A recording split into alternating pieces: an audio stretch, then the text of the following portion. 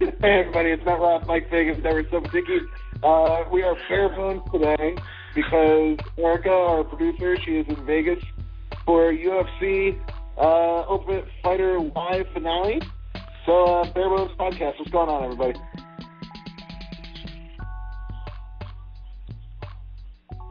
I don't know why you're the one taking the host role there. Man, I just went with it, and I felt good doing it. That felt good.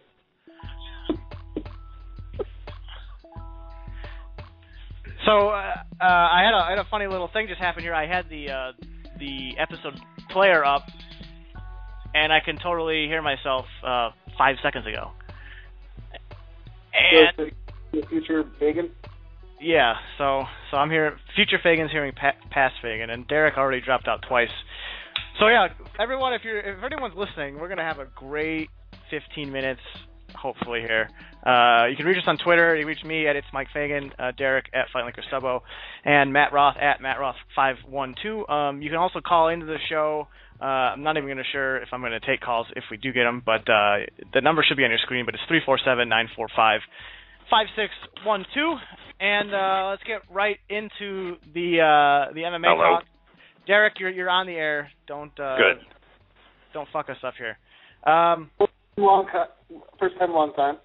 First time, long time listener, first time caller, Derek Subotiki. Yeah, we don't really have those on this show. No, we don't. Well, we have a couple. But UFC 146 is on Saturday. We'll get right into that. What did you guys think of the show as a whole? And we'll go from there. I enjoyed it. I thought that was a really, really good event. Granted, total fight time for the pay-per-view for the heavyweights was something like 22 minutes total, which is kind of wild.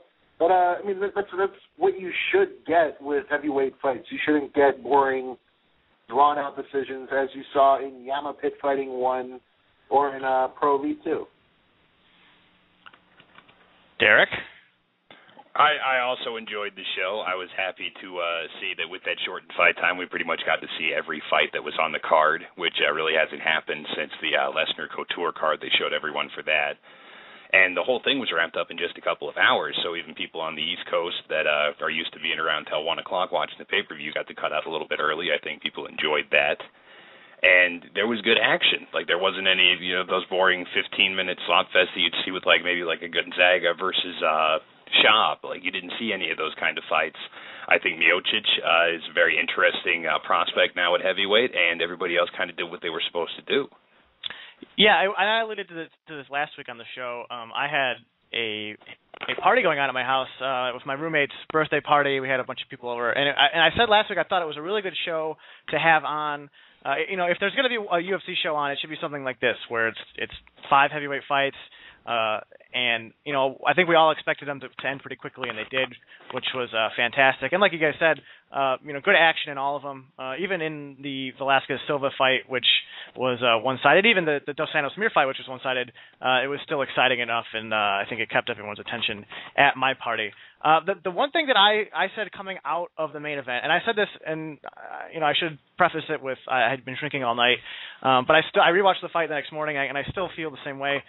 I thought after Frank Mir tried to take Dos Santos down early in round 1, and Dos Santos really did a great job defending it. Mir really committed to that first takedown. But I thought after that, I call him. I said that he quit, and when I say that, I mean he mentally quit on the idea of winning. He seemed resigned to the fact that he was going to take a beating for 8 to 10 minutes, and then that was going to be it. Did you guys get that feeling too from Frank, or am I alone in that? Well, I personally didn't, and a lot of people try to ascribe that to Frank as being a quitter. That's what Dos Santos was trying to plant during the prime time in the lead-up to the fight. And a lot of people were saying that versus Carwin, that he quit. And I think that Carwin kicked his ass, and that's different than quitting in a fight when somebody is better than you and they just beat you down. I think Mir was game. He absolutely went in there with a game plan. I don't know if the game plan was to continue shooting and not to ever box. But like you said in the post-fight, knowing what to do and being able to do it are two different things. And I think that we just see Frank Mir's limits when he runs up against really just elite-level heavyweights. Well, I think with Mir, I don't want to call him a quitter because, I mean, he definitely is really highly decorated didn't quit against Nogueira when he probably could have. So I don't want to call him a quitter. I think that Eric's completely correct that sometimes when he just faces guys who have crazy power, that kind of power it can break break you. And I think that maybe he didn't anticipate how hard Junior Dos Santos hit.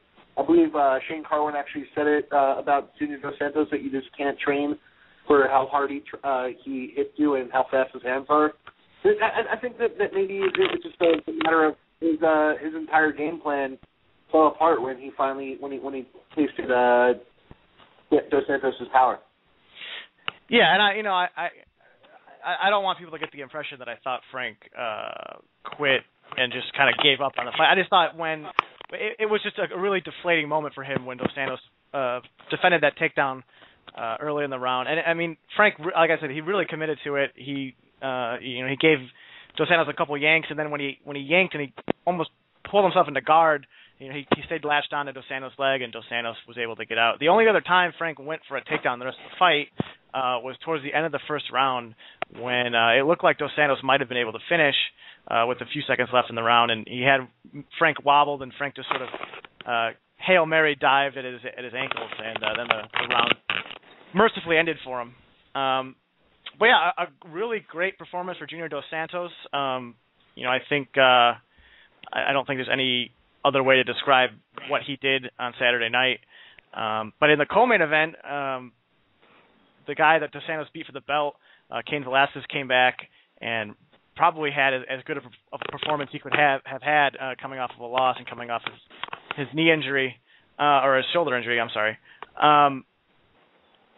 The thing about that fight that kind of surprised me and it was kind of weird was when they stopped the bout, when Rosenthal stopped the bout to get the doctor to check on Silva's cut, it was pretty obvious that the cut was not only a bad cut, but it was in a bad spot. The doctor let it continue, and it looked like the cut, if anything, got worse after the doctor checked it, and then Rosenthal didn't make any attempt to restop it or recheck it. Am I the only one that thought that should have been stopped at some point just due to the cut? Yeah, I mean, when blood is literally shooting out of the head, and when Antonio Silva is shaking his head off, shaking blood off of his face like a dog shakes off water out of its fur. I mean, you have to stop that fight. That was an ugly fight. I don't know if you saw this, but Antonio Silva's manager went to the underground and said that that he just hates cuts because he hates Zubos because all they do is cause cuts. Do you see that or no? I did not see that, but I mean that's a long-standing argument of people who hate elbows. So it's a dumb argument. It's so stupid. I mean, we've seen in the past that elbows can stop fights, and I would argue that the elbow that started it all was the one that landed the cut that caused the cut. That didn't, it was an accumulation of damage. Yeah, I mean, and it was pretty clear, I think, and this is kind of what most people thought the fight would look like going into it, was, Cain was just so much faster, so much more athletic, and just sort of, took the fight to him right away. I heard some things that Cain was pissed and that he kind of wanted to take it out in this fight, and it looked like that's exactly what he did. Right. Well, I am still a little bit concerned about Velasquez Dos Santos for Velasquez's side in a rematch, because if he comes in there and he wants to box, then he's probably going to get knocked out again. And it wasn't like he went out and immediately shot on Bigfoot. Bigfoot threw a kick, and he caught it and pushed him down and then started the ground and pound. But if he doesn't throw that kick, he may have gone out there and tried to box with Bigfoot, and I still worry that he leans towards that a little bit too much. It's going to get him in trouble against Junior if he does it. Yeah, and to be fair, though, a guy like Silva is a guy I think he can afford to stand and strike with. I think the speed difference, and that's pretty much what the difference was for Fedor when Fedor was at his prime, was that he was just so much quicker and he had a lot of power still, being a smaller heavyweight, that he was able to leverage that speed to really take guys out. And you kind of alluded to a rematch. Is it pretty much I should say before the show went on air, there's rumors now that Cain and Dos Santos are going to coach the next Ultimate Fighter, obviously setting up a rematch. Is the rematch the way to go? Is that what people want to see? Is that what you want to see? I think so. Simply because there really isn't a heavyweight right now with Brock gone and not really considering a comeback by all indications. There aren't a lot of heavyweights that you can name right now that make interesting fodder for Dos Santos that he hasn't beaten already. There aren't guys that are lining up in that contenders realm. So I think a rematch there makes sense because, I mean, really, who else do you have Velasquez beat up in the interim? Well, I mean, what about Alistair Overeem? What about him? He's suspended until the end of the year, and at the end of the year he can only apply for a license. So at best he's looking at March or April. Yeah, but I mean, wouldn't he be the? I don't know. I like the idea of Dos Santos Velasquez too, but I can't see it going differently than the first one. You know, I can if Kane comes in with a different game plan. Like I said, I don't know if he wanted to stand and box with Bigfoot, but the first time he had a chance for that takedown, he took it about 3 seconds in. If he comes in shooting on Junior and closing distance as opposed to trying to go, blow for blow with him, I think we could see a very different fight, at least one that lasts a little bit longer than a minute. I don't think he can get Junior down, though. Well, I think that he'll definitely be the best wrestler that's ever tried. Gonzaga got Junior down for a split second, and Mir couldn't do it. But Velasquez is a little bit better of a wrestler than both those guys. Didn't Carwin get him down momentarily as well, or am I misremembering something about that fight? I thought there was a moment where he got right back up, if I remember. But I thought he took him down. It's possible, but I don't remember it. I just remember Gonzaga doing it once, like 40 seconds in, and there being a scramble, and it never happening again. Yeah. But Mir is not really like the best heavyweight wrestler that you can think of. Mike Russell probably has a better takedown. Well, and even Carwin, who kind of had that wrestling base, he's never really shown a propensity for it since he entered the UFC. I know he took down. I don't remember if it was Neil Wayne. But it was one of those bums that he fought in his first couple of fights. He took one of them down pretty easily. Neil Wayne? What was that? Neil Wayne? Isn't he like an actor, comedian, writer? No, Neil Wayne. Who are you thinking of? I'm thinking Neil Wayne, the guy who wrote Role Models. Role Models? I have no idea who you're talking about, Roth. Yeah, I'm talking about Neil Wayne of UFC 89 fame.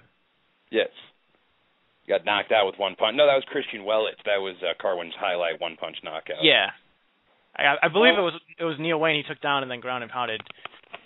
Yes, and Joe Rogan said you can feel the punch. Yes, that's the fight he always alludes to when he talks about Carwin's power. But yeah, going back to the idea of a rematch and what you were saying, Derek, and your rebuttal, Matt, is that even if Overeem were to get licensed, which I don't think is going to be very tough, because I doubt they're going to have him fight in Nevada, his first fight back. But even if he were to get licensed, he would have to go through that at the end of December. So I don't think they're going to have him fight until February or March at the earliest. Obviously they're not going to have him try to get a license 2 weeks or 3 weeks before a fight. And honestly, I think that he has to win a fight before he can. I don't think he comes back to a title shot. I just don't. Well, that depends. I think a lot of that's going to depend on how Fabricio Verdum does against Mike Russell. I think if he wins, depending on how they want to handle Daniel Cormier, he's probably the next in line, assuming Kane gets a rematch here. And again, it depends on how they want to handle Overeem too. I know, Derek, just your sense of justice, you probably want Overeem to take a fight in the interim, but I could see them giving him the shot right away, just because really outside of those top three guys, it's kind of a mishmash, right after them in the rankings. I think that those three guys give them enough time for Overeem to have a fight when he comes back in February or March and not have a problem, because Cormier is going to be out for a little bit. I think he broke his hand in the Barnett fight, or he broke something. So he's probably going to have his +1 in Strikeforce towards the end of summer, beginning of fall. And if he does that and comes over to the UFC, he's right there for an end of the year, beginning of next year title shot. So there's enough time to do the tough season, give Cormier his title shot, and have Overeem earn his stripes against somebody. Yeah, and it came out within the last day or two that Kane also broke his hand against Bigfoot Silva. he's going to be out, depending on how the X-rays look, up to 6 months, or at least medically suspended. He can get cleared earlier by a doctor, but yeah. And I have to give Luca Fury from SureDog at Gambling Fury on Twitter credit for this. But like everybody that punches Bigfoot Silva in the head breaks their hand on it. It's like the last 5 guys that have done it. Yeah, that's. I assume that has something to do with the is it acromegaly? Is that how you pronounced his? I believe it's acromalgy. Acromalgy. No, you guys are mispronouncing it. It's called having a giant fucking head. The jack-o'-lantern jaw-itis? Yeah, that one. No, I apologize. I was thinking of David Wayne, not Neil Wayne. Oh, there you go, Matt. Good job doing the research, though. But yeah, if they end up doing the tough season, it'll give Velasquez some time to heal that hand up, because I believe they would probably start that August maybe or July. And that runs for 13 weeks, so, I mean, that's going to give him a good 4 to 5 months just right there. But, yeah, running down the rest of the card, if I can find it on Wikipedia. I have a question, because we were talking about how, this is a really, really exciting card top to bottom. What did you guys think of that CB Dalloway-Mayhem Miller fight? It sucked. One thing that was kind of surprised about, I saw somewhere, and it might have been Bloody Elbow, but the headline read something like CB Dalloway barely decisions Jason Miller. And, Dalloway took a couple shots, and you can argue that he lost a round. But, for the most part, for 14 of the 15 minutes of the fight, I thought he just took the fight to Miller and just dominated him. Yeah, I mean, I didn't think that was a boring fight. I was actually really impressed, and I really enjoyed watching the grappling, which is basically what the entire thing was. Miller, he landed some nice shots, but I don't know, man. I wasn't impressed by Mayhem at all. I didn't like Joe Rogan harping on him maybe having a blown-out knee while he's, like, standing up and putting weight on it and using it to turn on punches. Like, if you have a blown-out knee, you can't do that. And Joe's blown his knee out a couple of times, so he should know that. Well, and there's also the thing. There's also the thing too that if he actually blew out his knee, he probably would be. I mean, he probably wouldn't have lasted as long as he did. I mean, if you blow out your knee, it's a pretty. I mean, usually you're writhing in pain. Yeah, it hurts. You don't get up, and you don't get up and start walking around. Yeah, I mean, if you just watch the NBA playoffs earlier this year when Derrick Rose blew his knee out, and obviously he was jumping around, and that adds something to it too. But I mean, he laid on the floor. He had no intention of even standing up, and he didn't have to worry about someone putting weight on him or someone punching him. Yeah, he wasn't pushing off on anybody's hips or anything like that. I mean, Mayhem was fucking moving around on the ground. He wasn't doing anything because I guess Dalloway is a superior wrestler, which surprised me a little bit. But Mayhem looked like shit, and his inability to escape a position that was clearly losing him the fight for, like you said, 13 or 14 minutes out of the 15, I'm okay if I never see him fight again.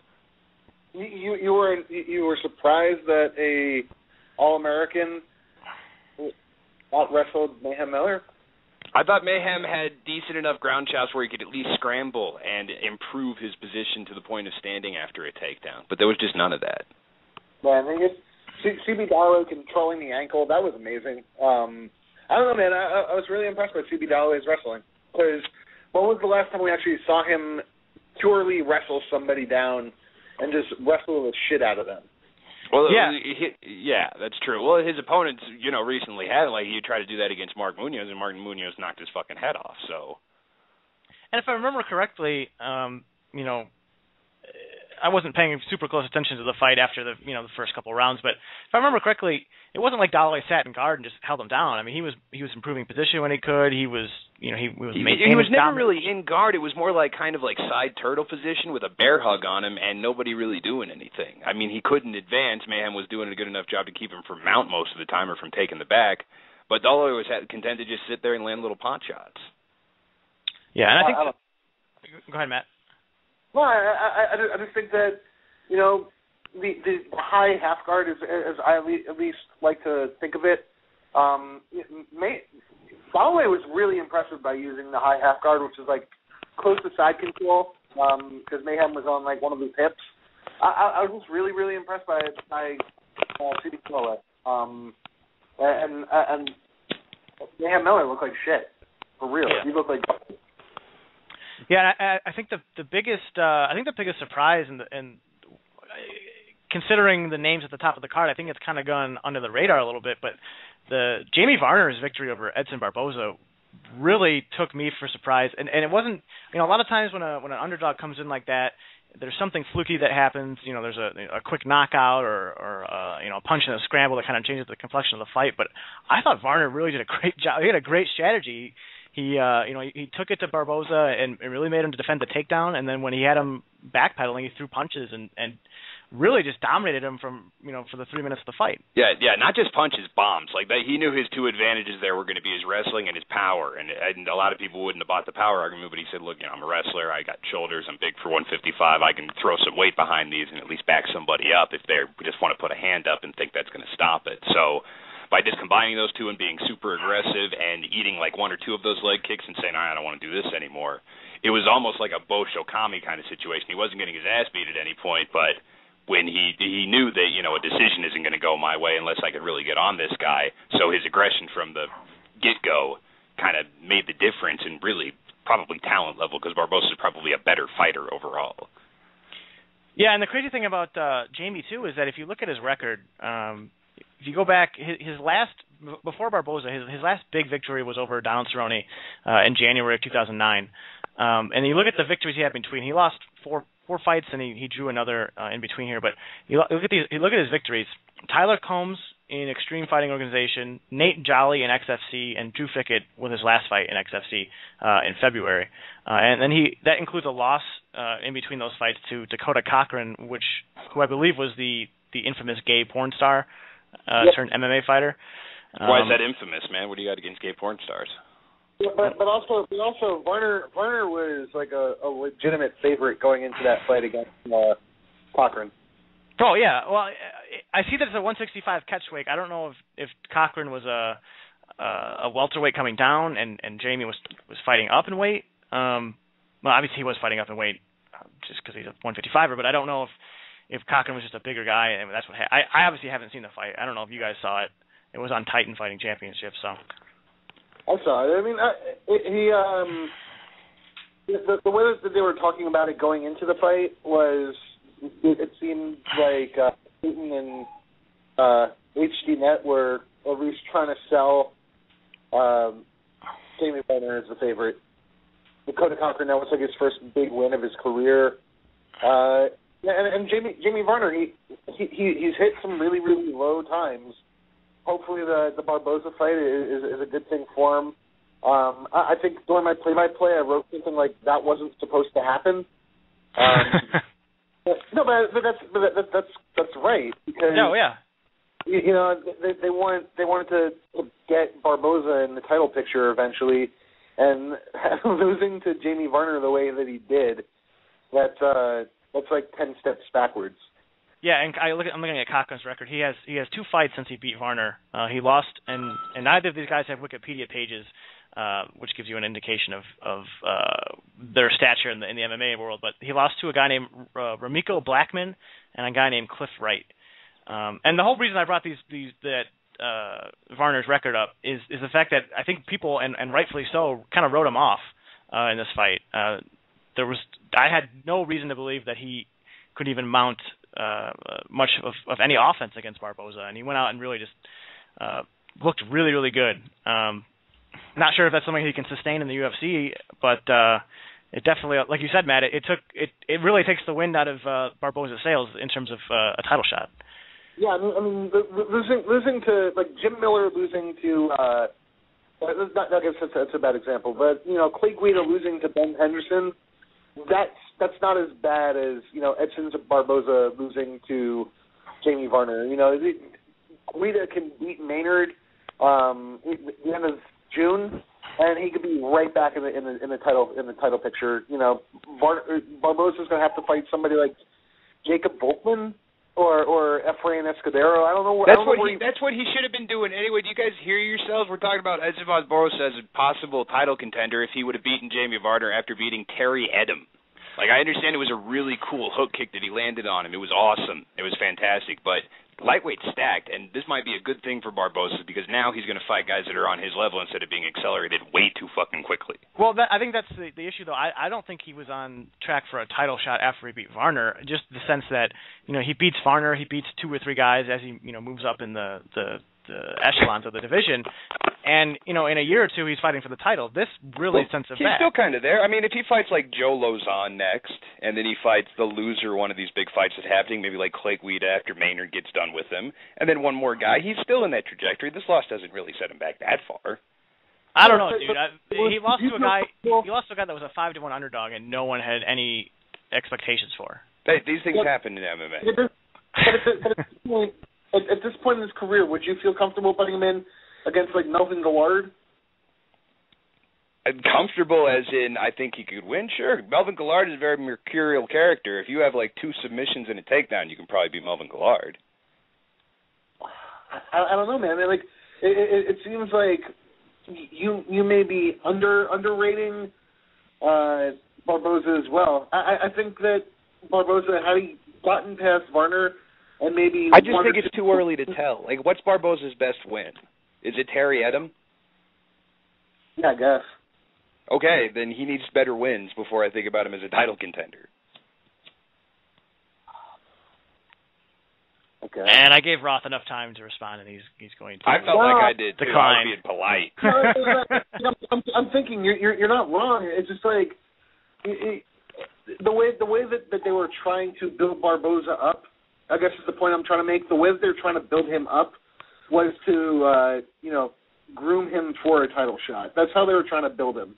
And the point I'm trying to make is that losing the way he did to such an unheralded opponent, that's what really is going to set him back. Who knows if he's going to be the same risk taker that he was? Is he going to have the same dynamic style, or is he going to try and play safer because he doesn't want to lose the same way again? Maybe he'll be more aggressive. I mean, he could go the other way. He just kind of fired leg kicks at Varner, didn't really get crazy with his hands. Maybe he comes out next time and tries to blitz. Yeah, but that never happens. No, it doesn't. But with his camp, I mean, some fucking coaches are dumb. They might say, see what happens when you're a pussy. Like, some coaches think that way. I don't know, man. I think that it's up in the air, man. Let's just watch Edson Barboza develop and get better and fight guys that are more his speed instead of seeing if he can be the John Jones of lightweight. Because there ain't going to be that guy at every fucking division that's 24 and can play with the big boys. Well, I find it interesting that you're talking about not having him accelerated when he was fighting Jamie Varner in like his 5th or 6th UFC fight. Jamie Varner was an injury replacement, a short-term, like a short-notice injury replacement. I'm trying to remember who he was supposed to fight, but it was a guy better than Varner. Evan Dunham. Oh, yeah, that's true. Yeah, and that's a quality fight between 2 up-and-coming lightweights. And Evan Dunham is another guy that got accelerated too fucking quickly after he beat Tyson Griffin in an upset. And then he also went on to beat Sean Shirk, which wasn't Sean recognized. Shirk won that fight, and then Melvin Gillard took his soul. I want to move on to the card coming up on Friday or tomorrow. I do want to address Jason Amati is going back and forth with you, Derek.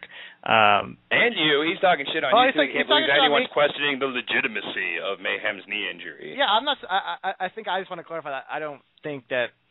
No, Rogan said it was blown out. Yeah, the difference. Blown out means it's fucking blown out. Yeah, that's what I'm saying. Like, he may or may not have injured his knee. I wasn't really in the best condition to judge something like that. But to claim a guy blew out his knee just because it might have buckled a little bit, that's taking a diagnosis a little too far. And that's just my opinion. I mean, I don't think. Again, if a guy blew out his knee, it's unlikely he's going to last through 3 rounds. But we'll move on. This tough finale card on Friday, tomorrow. I'm looking. I really like the main event. Ellenberger Campman is a really really top notch free main event. I really like Brookins and Oliveira. Speaking of guys, Charles Oliveira. Speaking of guys who probably got accelerated too quickly. Yes, and is now at his proper weight class, which is better for him, too. Yes, but the rest of this card obviously is filled with guys on the show, and I have no clue who any of these guys are. I don't know if either of you have watched the show at all this season. I really haven't. I haven't. I literally have. I just know I'm rooting for the guy with the beard. That's all I got. Who's the guy with the beard? Michael Chiesa or whatever the hell his name is. Yeah. Yeah.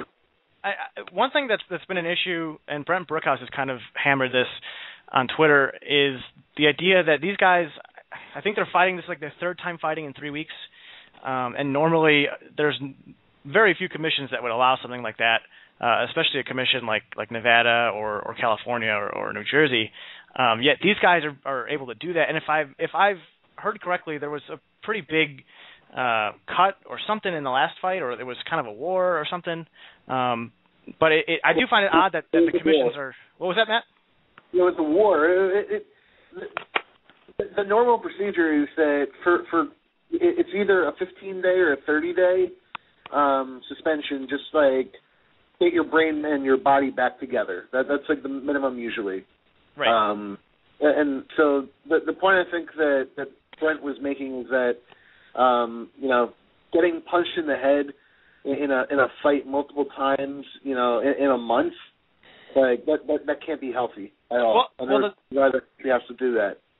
I think the bigger point that he's making too, because someone tweeted at him and said, hey, a lot of guys train full contact regularly, throughout a month, but Brent brought the point up that now they're cutting weight 3 times in that same time period, and that's not good when you're. I mean, that's not good in general, but that's not good when you're getting punched in the head. No, but short story time. A friend of mine had his fight at the local card that happened the same night as the end of the Strikeforce Grand Prix, and I was there. And a few days later, like later in that week, he was offered a short notice fight in Titan next month in Kansas, and he took it. So yes, he is going to have to make 145 pounds, and normally he walks around about 160. But because he knows that fight is coming up in a very short time, he's not going to get as fat between fights as he normally would. So his cut's going to be less extreme because he's not going to have as much to cut. When you have 3 or 4 months, you'll allow yourself to get heavier than if you know you don't have that much time. But you said that fight was a month from now, or a month from his last fight? A month from his last fight. It will be next month in June. Yeah, I mean that's a little different than 2 or 3 fights in a 2 or 3 week period, which I think is the bigger issue here. Well, what is it? What is did they have both semifinals both quarterfinals 2 weeks ago and then the semifinals last week? Like, what are these guys actually doing? Like, is this their third fight in 4 weeks, third fight in 5? What is it? No, it's their third fight in 3 weeks. They had the quarterfinals, the semifinals, and the finals. Or not tomorrow. But they had both the quarterfinals 2 weeks ago. They didn't break that up. They had 2 fights on. Correct. Okay. All right. Well, then, I mean, that's kind of, they're really not, then they're probably just maintaining within 5 pounds of their weight for that whole week. They're probably dieting the entire time. Well, it's not so much, I mean, if you're going to argue that they're just going to be they're just going to be hanging out at the fight weight this whole time in the month. I'm not defending or attacking anything. I'm simply saying that it's not they're not ballooning up to their regular 180-pound selves in between these fights like they would for a fight, their regular 3-fight-a-year schedule. They don't get as heavy in between as they normally would. That's all I'm saying. I think that's an irrelevant point, but I'll let you make it. They don't cut as much. The cut isn't as bad when you do it that quickly because it's not from as high a point.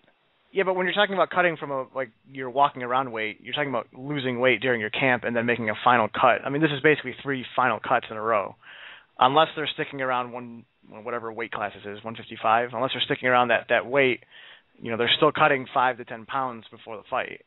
And 3 weeks in a row, and that's, draining your head of fluid. Like, it's a really bad combination when you start throwing in strikes to the head.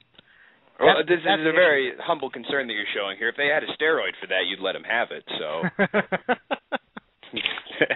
you damn right. You damn right. Can we just shoot some fluid into their skull with the roids? Like, can we kill 2 birds with 1 stone here? This is the Dr. Fagan prescription. Well, if you find Alistair Overeem's doctor, I'm sure he's willing to mix testosterone into whatever drugs you need. Molina's who I went through for my weed prescription. Yeah, that's Molina. But yeah, let's talk about the main event real quick. Jake Ellenberger, ranked number 3. Obviously, looking at the bloody elbow rankings here. Martin Kampmann, number 9. Obviously, if Ellenberger wins, he's pretty much locked himself into a title shot after Condit and St. Pierre finally meet. If Kampmann wins, does he get himself next in line, or is he still behind a guy like Johnny Hendricks? I don't know if it's a guy like Hendricks, because at some point Diaz is going to come back, and with how long it's going to take St. Pierre versus Condit, I could definitely see Diaz-Ellenberger or Diaz-Hendricks for the number one spot whenever that happens towards the end of the year. Matt, any thoughts? Yeah, I mean, here's the problem. So Hendricks was announced at the UFC on Fox 3 post-fight presser that he was the number one contender. And Hendricks decided that he's going to be waiting out until he can fight for the title. The problem is that this is also supposedly for a title shot. So Carlos Condit is your number one contender because he's the interim champ. Johnny Hendricks is your number one contender because Dana said so like multiple times during fight week. And Campman or Ellinger is also your number one contender. Here, let me get your opinion on this real quick as far as the interim belt, and I heard Helwani bitching about it not being defended. I think defending an interim belt defeats it being an interim belt. It's basically a ticket to a title shot where you unify them. If Condit defends it, do you think they should strip St. Pierre and just say, you're the welterweight champion? It really depends.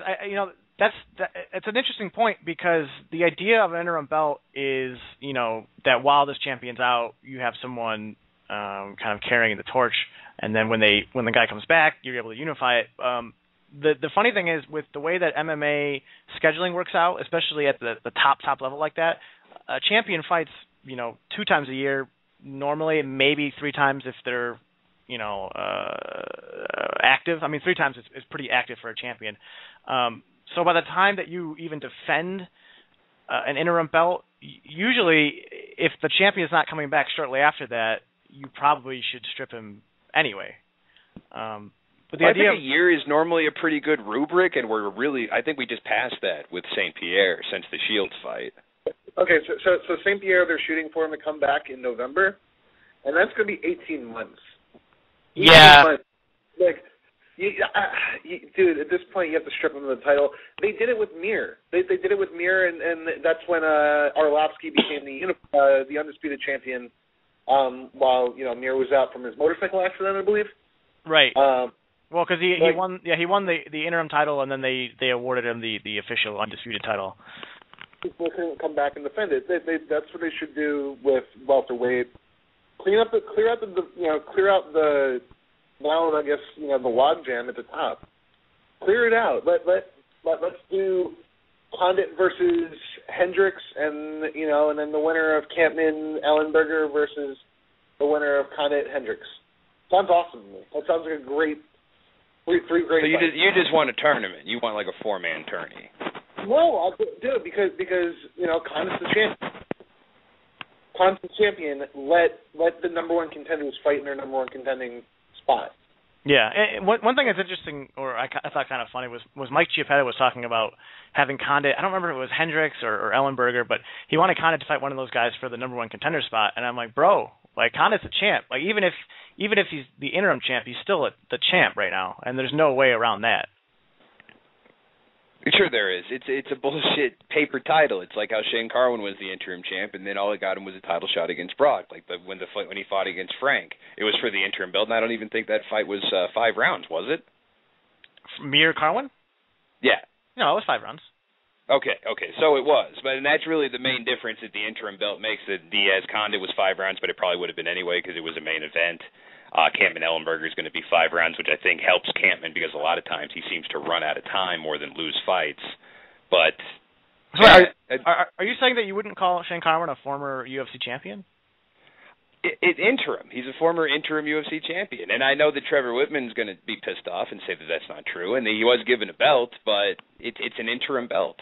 It is what it is. If they don't strip the champion, then you're kind of the champ until the champ gets back. The champ until the champ gets back.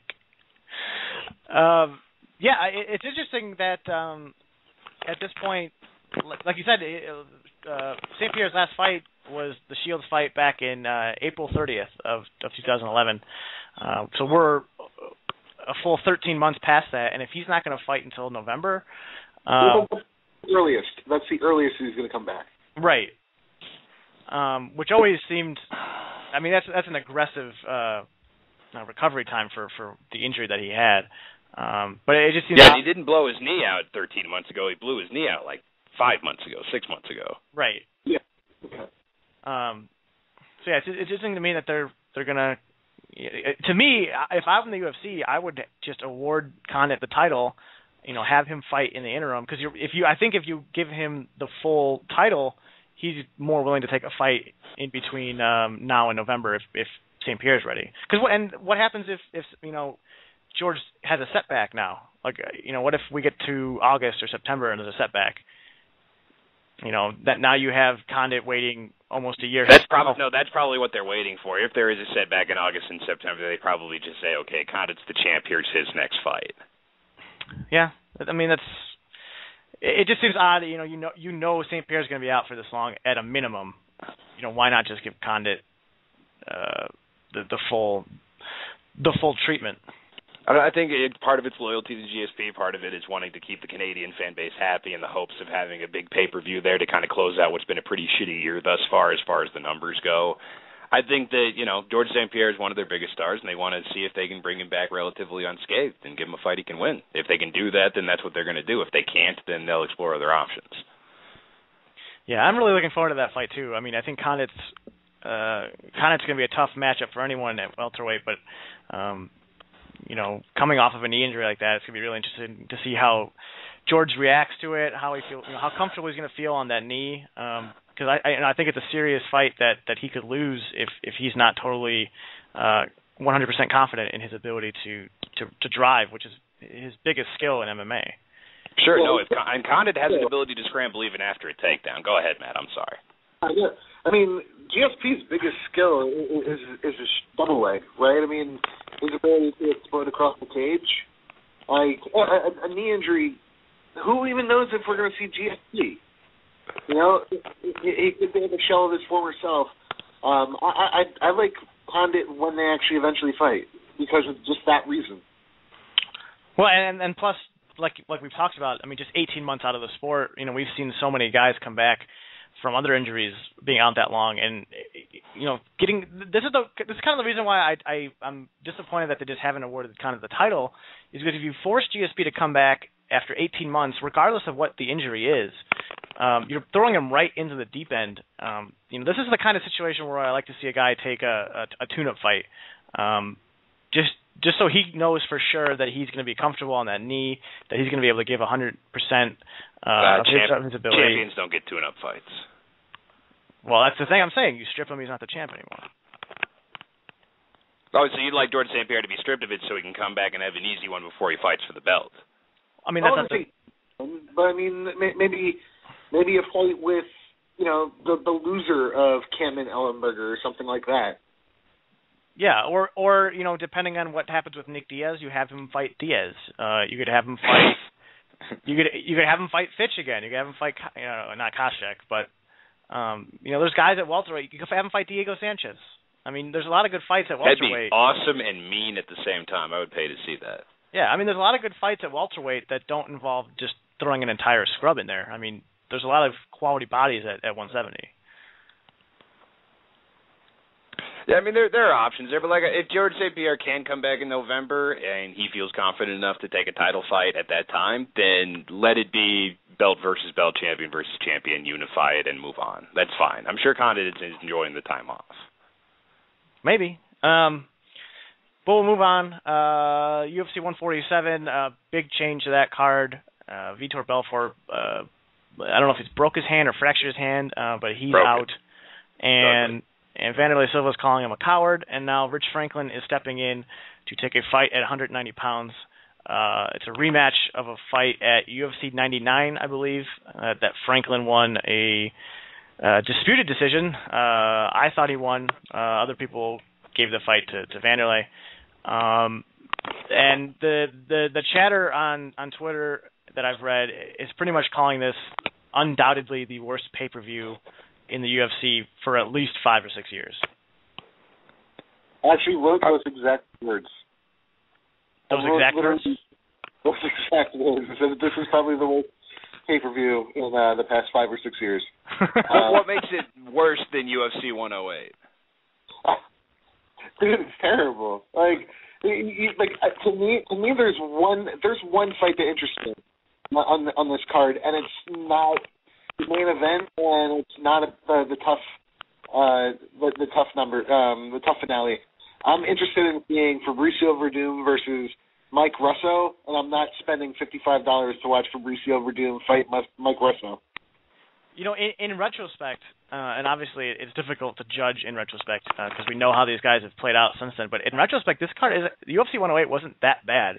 The main event was, I mean, people still didn't buy Rashad Evans as a legit main eventer by himself, so throwing Thiago Silva in there with him I think was the biggest mark against it. But if you just go down this whole card, you got Evans, Thiago Silva in the main event, Dustin Hazlett, Paul Daly in the co-main, which is also a pretty weak co-main. But then you got Joe Lozon, Sam Stout, Jim Miller, Dwayne Ludwig, and a guy named Junior Dos Santos against Gilbert Eivel. And then in the prelims, you got Campman versus Volkman, Cole Miller, Dan Lozon, Mark Munoz, Ryan Jensen, Mike Pyle, Jake Ellenberger, and Rafael Oliveira versus John Gunderson. Like, that's not a bad card top to bottom. It turned out to be really awesome, but all those guys that you named that turned out to be really good, like, they weren't really ranked going into that card. So rankings-wise, and this card also isn't filled out, the one that's going to be Vanderlei versus Rich Franklin, too, which was a good fight the first time around. I kind of favor Vanderlei in the rematch because I think Rich has slowed down since then. He's not going to be as accurate, and Vanderlei's kind of settled in at that weight class. It was his first time ever fighting below 205. I think it's going to be a good competitive scrap, and I don't buy a lot of pay-per-views because I'm fucking broke, but I'll definitely watch it at the bar. How about the fact that Vitor's wife actually responded to Vanderlei Silva? Did you guys hear about that or no? I did not hear about that. I actually read a little snippet. Go ahead, Matt.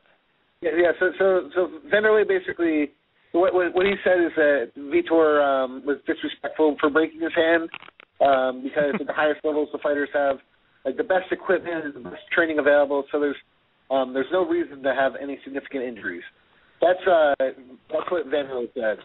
Obviously he said it differently, but that's basically the premise.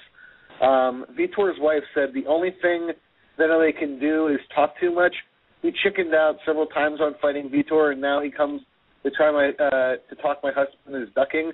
If you doubt the next opponent Wand is in 147 will beat the record of 40 seconds of Vitor Belfort or Chris Lieben 20 seconds. That's a quality ending. Yeah, I don't know. I think that this is the best case because I think that Vanderlei was going to get murdered. By Franklin, or you were saying if he fought Belfort, he would have gotten murdered? If he fought Belfort, like, that would have been ugly. Yeah, and the other interesting thing about this fight, and I tweeted about this a couple of days ago, the line opened up with Franklin as a plus 115 underdog, and I'm not sure why. I mean, obviously he's coming in on short notice a little bit here, although he was preparing for a fight next month. He was going to fight at 185, so the weight shouldn't be too big of an issue for him. He might have to accelerate his diet here, but he beat Vanderlei the first time. I don't think Vanderlei has gotten better necessarily since then, so I have a hard time seeing how Silva beats Franklin the second go around. Rich kind of looked like shit against Forrest Griffin, and I know that Forrest is a bigger version of Rich Franklin and younger, but I just think that Rich has lost a little bit of that speed that I think made the difference in the first fight. And the line, it's only open at one sports book, but the line's already moved. Franklin is now at even, and Silva is still the favorite at minus 130. But also, Franklin hasn't fought since February 2011. And that's when Forrest beat his ass, right? Yeah, that was when Forrest beat the shit out of him. Mm-hmm. Franklin's also going to have a ton of ring rust. That's true. To be honest, I completely forgot that this Forrest Griffin fight even happened. I have almost no memory of it. Man, it was pretty ugly. It looked like a heavyweight versus a light heavyweight. Yeah, but that's what it looked like. I mean, Rich doesn't really fight all that often anymore. The last time he fought 3 times in a year was in 2009. Fought once in 2010 against Chuck Liddell when he knocked him out, and then once in 2011 when he got bodied by Forrest. And I think since then he's had shoulder surgery, so he'll be coming back from that as well. Yeah, exactly. He had he was out for a tearing of his labrum. For some reason, what's so funny about that? For some reason, when you said labrum, I thought of labia. Oh, it's going to be one of those podcasts. Okay. I had no idea. I don't know, man. I just think that I feel more comfortable about Vanderlei Silva beating Rich Franklin than Vanderlei Silva beating Vitor Belfort. How about I'll pose this question to you guys. In terms of an entertaining fight, are you expecting an entertaining fight, or it's just going to be two guys past their prime, kind of at the end of their careers? It'll be fun. It'll be fun to watch. First fight was fun. They both still have heart. I really haven't seen a lot of boring Vanderlei Silva. Even made my Michael Bisping fight fun. That's fucking hard to do. Yeah. It'll be a fun fight. And he beat Michael Bisping. How can he be that done when he's 1-1 at middleweight with a win over Michael Bisping? I don't know, man. How can he be done? Answer the question. I don't think that he's done, but I think that he now needs to be used as basically, the old horse going out the stud. Let him. They should sacrifice him to Chris Weidman, is what you're saying? No. I think that either if you're not going to give him the fights that basically people use that win to get a name, then you have to put him out in really, really, really fun fights where you're going to get to see vintage Vanderlei Silva. Yeah, and I wasn't giving him enough credit earlier. He's 2-1 in middleweight. I forgot him beating the piss out of Kung Lee. Yeah, I mean, at the same time, he also, got hit in the head a bunch in the first couple minutes of that fight. And he ate him, and he was okay. It wasn't like when Chris Levin knocked him out, people said, "Oh, he can't take a punch anymore. He needs to retire." He took a lot of punches from Kung Lee. He was okay. Yeah, but he can't take a punch anymore. He took him. He'd take a punch better than you, Roth. You go 7 minutes with Kung Lee, see what happens. Fucking bloggers talking shit. With that, we'll transition into the next topic of conversation here. And Matt, you were kind of harping on this with John Snowden today. Loretta Hunt of Sports Illustrated released the names of the women that John Jones was traveling with. No, they're not women; they're girls. Just check Bloody Elbow's headlines. Yes, according to the Bloody Elbow headline, they're 25-year-old girls. But yeah, Matt, you had an issue with it. Yeah, my issue. Look, I get that you want to get the story, but there's no reason to put these girls' names out there, or these women, whatever you want to say, these broads' names. They did nothing wrong. They literally were riding in a car with somebody, and that person hit a pole.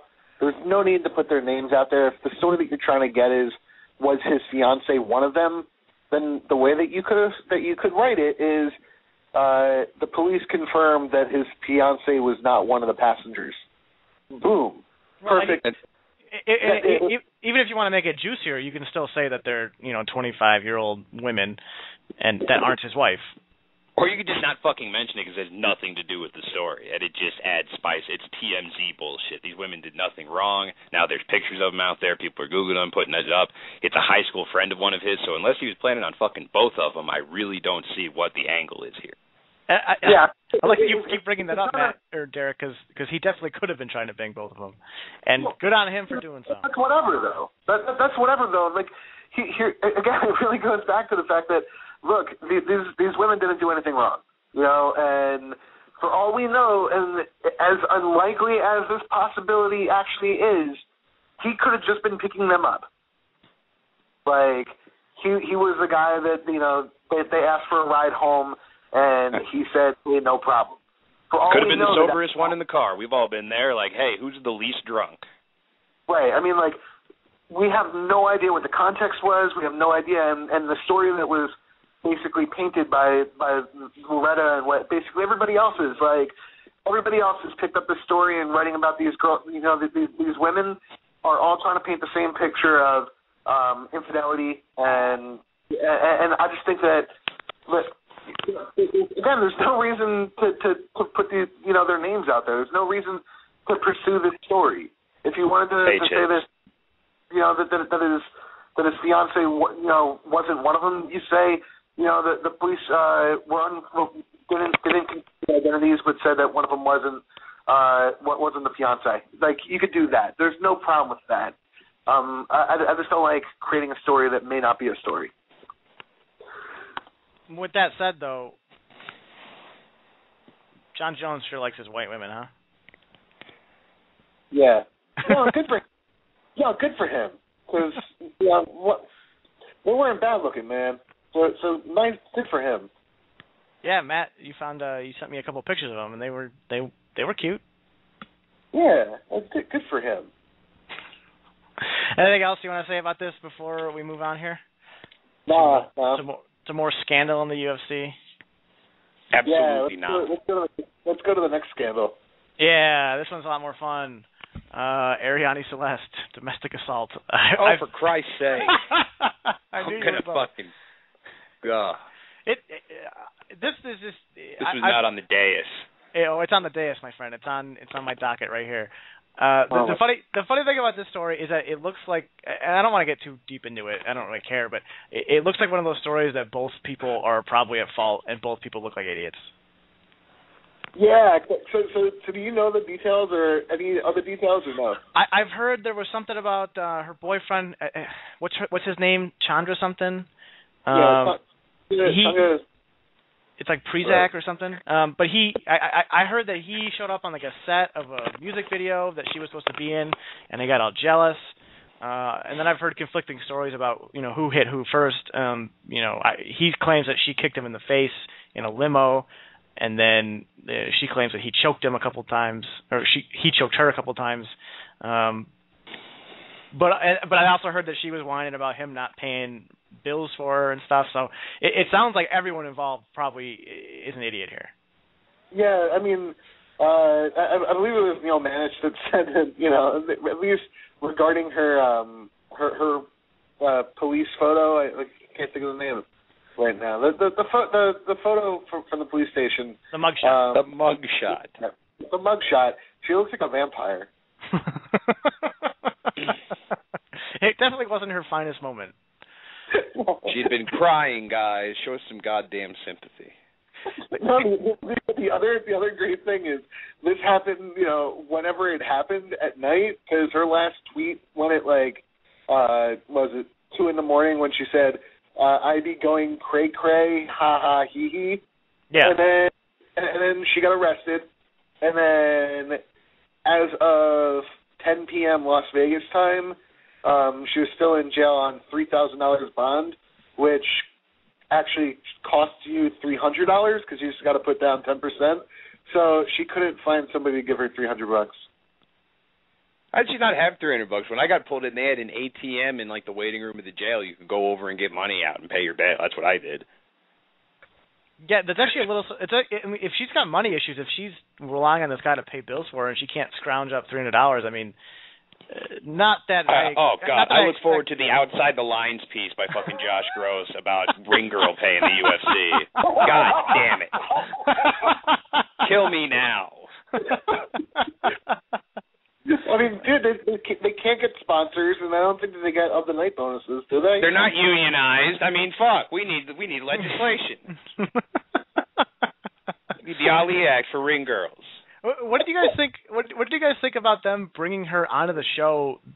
I mean, probably minutes after she got released from jail. That seemed a little odd to me. That's fantastic to me. I wish I had ever had an employer that had that kind of faith in me. It would be fantastic. Matt, any opinion on that? Not really. I mean, I thought it was really funny. She couldn't even get her brain back together. It was like, hey, you got to still work, and hey, remember that time that you beat up your boyfriend? I'm gonna hold that against you. But what's funny is they cut to her during the fight, it was 10 or 15 seconds into the round, and it was just oh, there's Ariane. Well, there was also some weird production thing where they cut to her, and it was clearly an accident because they cut right back to the fight, but. Yeah, I didn't actually see her carry a card all night. That's the only time I saw her. Well, she only got back for the co-main and the main, I think. It was late. I mean, she was there. I mean, she wasn't there for most of the night. Yeah, but you'd think she'd do it for one of the 2 rounds of the main event, right? You'd think. Now, I have a question. When the news broke on Twitter, did any of you guys just think poor Tiki? Poor TT. Yeah, poor Tiki. Oh. Yeah, he was referring to Tiki Gosen, of course. He wasn't out. It was a cut. It was a cut. He wasn't out. Next person to make that now he's 0-5 in the UFC joke gets fucking kicked off my Twitter feed. That's all I'm saying. I might have to make that joke right now. I hate you. We'll move on, though. We successfully got through an hour here, guys. I'm surprised at how well this is going. And we have 30 more minutes before Blog Talk kicks us out. Hopefully we'll wrap it up before then. We ain't feeling it. We ain't feeling it. That's what she said. There was a story this week about the UFC paying Nick Diaz a $300,000 bonus to show up for his press conference at whatever UFC 130-something with Carlos Condit. And I've seen a lot of people make some jokes about, I wish I had employers that paid me money to not do anything or just to show up. And I never really understand that reaction because you're not valuable like Nick Diaz is valuable to the UFC. Obviously, he's not valuable to him if he doesn't fucking show up to sell himself, is he? Well, if they're willing to pay him just to show up, he's obviously valuable in some sense to them. It's obvious. Well, I don't think they're losing money on him by paying him to go to a press conference. They're thinking by drumming up interest for this fight and you actually showing up to do these things, we're going to make this money back and then some. They look at it as an investment, not exactly. As here, Nick Diaz. Exactly. He's valuable to them. He will provide. But he's more valuable when he shows up. That's the point of this payment. You're making my point. But seriously, though, do we really believe that this money was strictly for a press conference? No, it sounds like it was also kind of making up for him losing his pay-per-view money from the St. Pierre fight. Yeah, that's what it was. I mean, look, I really doubt that the UFC is going to be paying you to do something that's required in your contract to do. Well, I mean, they could have offered it to him in the sense of, we'll give you that money you missed out on as long as you show up, and if not, we're going to withhold it. But then it's not paying him to go to the press conferences. That's basically saying, hey, we'll try and help you back out, since to give you another shot. I really just don't think that the UFC is the type to hand out 300 G's to so you could do something that you're required to do. Because if that's the case, you're going to have how many fighters are on the UFC roster? 250. 250. You're going to have 250 fighters saying, I want 300 G's to show up to a press conference. Yeah, I mean, obviously, if people take it that way, which was kind of the issue when people, I brought this up too, that if you sign Nick Diaz, you have to expect Nick Diaz to act like Nick Diaz, and if he doesn't show up to a presser, that's kind of part of the business of being in business with him. But that then, like you said, then you start having other guys demand that they get the same treatment, and they don't want to show up, or they want extra money to show up. So yeah, I mean, it's still interesting though that. Because I believe Keith Kaiser said that's the reason he was given as to why Diaz got this money. Yeah, and I mean, I'm sure part of it was, hey, let's try and not get the commission to take some of it. The commission's taking $65K of that. Yeah, what do you think about that? Because that to me that just seems totally outrageous. It's insane. Because they took part of his purse and both bonuses he won, if I'm not mistaken. So they're going to make almost $100,000 off of him. Yeah, that's insane. That's absolutely batshit crazy. Yeah, like everybody's talking about the UFC maybe paying him $300K to go to a press conference. How is the story that that's larceny? That's larceny. Yeah, well, then you get people trying to justify it. They're just trying to justify his punishment right after the hearing. It was his second offense, and he had promised not to do this again to the commission and all this garbage. But it's really hard for me to understand how you can take, and obviously we're talking about percentages here, but even then, I mean, taking $100,000 from him or close to it, it just seems absolutely asinine. Okay, so Pacquiao Bradley is this weekend, right? Yeah. That's also in Vegas? I believe so. Okay, so according to the commission, the way that they handled Nick Diaz, they would be able to also take his, Pacquiao's pay-per-view percentage as well as his guarantee if he failed a drug test, which would be like millions and millions of dollars. That's right. fucking dude. That's insane. Yeah. Yeah, I don't mind. I would not mind if they were to, have a percentage that they take and then a cap of, $30,000, $40,000, something like that. That's going to dissuade those boxers. I'm not sure it's going to dissuade them anyway. We got last MMA topic, and then we'll kind of rehash something that we've been talking about the last couple of weeks. There was a report, and Silva has kind of downplayed it, but the report that Anderson Silva injured his knee.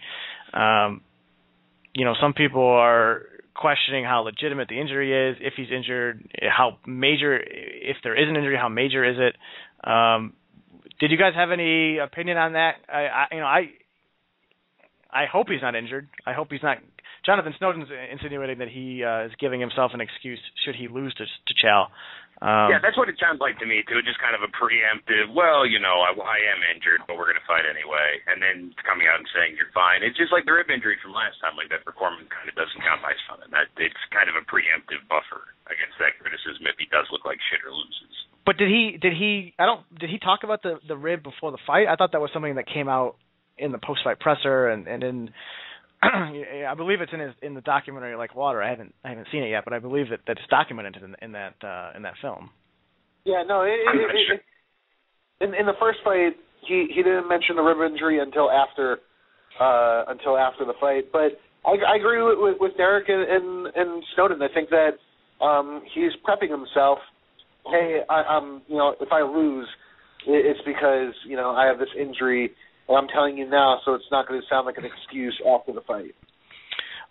I always thought that, or I've also thought that it could just as easily be a smokescreen. It could just be something to kind of give something for Chow to think about, and maybe give him some false sense of security.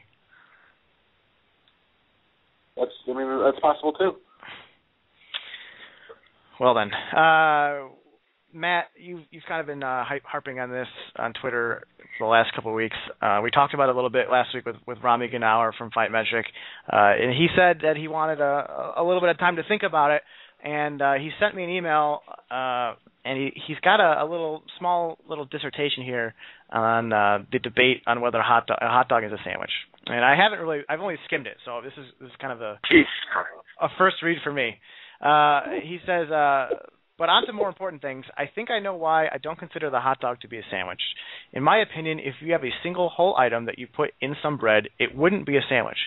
The hot dog is a single unit, and the bun is just the wrapper. You could pick up the hot dog with your hand and eat it too. The same goes for a hamburger or a lobster roll, for example. When you have an Italian sub or a cheesesteak or a grilled cheese, the filling of the sandwich would just be a pile of stuff without the bread. For the moment, I'm ignoring the condiments or veggies that would go on a burger or a hot dog. I'm sure that there is a good example that would break my theory, but it works for me right now. That's Rami Gnauer of Fight Metric on a hot dog, whether it's a sandwich or not. As profiled in the Boston Globe. It's perfect. But hey, that makes sense. It makes sense, and I mean, whether you disagree or agree with it, you can't argue that it's not a well-reasoned response. Oh, it's completely well-reasoned. Like, that was amazing. Amazing. Oh, and Matt, I believe you introduced a new one this week, whether guacamole is a condiment? Yes. So that's all it is. It's a dip. It's a condiment. It's not a food. It is a food. It's a food. It's a dip. It's a condiment. You don't eat guacamole by itself with a spoon, so it's not a food. It's an add-on. Well, here's my thing. I would define guacamole as a dip or spread, but I don't necessarily think that means a condiment. The definition of the word condiment is a substance such as salt or ketchup that is used to add flavor to food. Okay, well, what would you call? Okay, well, what is guacamole if not like that? I mean, it can be. What is salsa like a food individually by itself, or is it a condiment? Is it a dip? Is it whatever? Yeah, but you can eat pico de gallo straight. Like you can eat that with a fork. But who would do that? Why not just get a chip and eat the chip with the pico? Because sometimes you don't want chips. I eat guacamole with a fork sometimes, man. You're a weird dude, Matt. No, according to everybody on Twitter that agreed with me, guacamole. Well, if we're gonna use Twitter as our fucking judgment for what's normal, then we're all fucked. You understand? Yeah. Because you guys were trying to say that avocados are for hipsters. No, you were trying to say that you would go to like a fucking guacamole bar. Of course I would. That sounds awesome. That's retarded. Well, would you go to a place that served guacamole, like guacamole and margaritas? Would you go there? I would. That sounds awesome. Like exclusively? Yeah, like that's all they have. Like 6 types of guacs, all made tableside, some ceviche, and I would go there all the time. I would literally eat there probably 4 times a week. I would literally be more inclined to go to like a biscuits and gravy place that had like different kinds of biscuits and different kinds of gravy. Dude, that's insane. A guacamole bar sounds like the most fun ever. But a biscuits and gravy is a breakfast, man. Guacamole isn't a fucking meal. It is. You're such a retard. So God damn you. Here's a third theory. I went onto the Wikipedia page for guacamole. In addition to its use in modern Mexican cuisine, it has also become part of American cuisine as a dip, condiment, and salad ingredient. Now, perhaps things can be used as a condiment, but also as a dip. Maybe you can cross boundaries there. Sure, no, if you want to make like a blank burger, like a New Mexico burger, people have different names for it, you just fucking put a bunch of guacamole on the burger, and then that's what it is. But in that case, it is a condiment, much like mayonnaise or mustard. It's not, no, because it turns into a guacamole burger. Like, you wouldn't call it like a mayo burger, would you? No, but it's not always a guacamole burger. We call it a New Mexico burger. I've already called it an Austin burger before. You should know something about that. Dude, I'm saying, look, it's a food. It's not a meal. It's not a standalone. You don't have a bowl of it that you just eat with a spoon unless you're weird. Some people do that. Some people are weird. No, it's delicious. I got a tweet from Flat Earth, and Earth is spelled with a 3 instead of an E and A. He says, it's nice to listen to the podcast live with no audio dropouts. And I guess if you're not considering Derek dropping from the show a couple of times without you guys noticing. No one gives a shit about me. It's been smooth because I fucking wasn't here for a while. So that was awesome. I'm glad the listeners are paying attention here and loving what we're laying down. Playing fucking tastic. But I think that's going to wrap it up for us, boys. Is there any final words from either of you? Yeah, guacamole is a food. Derek? Leave these poor girls alone, Loretta Hunt. What the hell's wrong with you? All right. You guys stay on the line, and we'll all see you next week.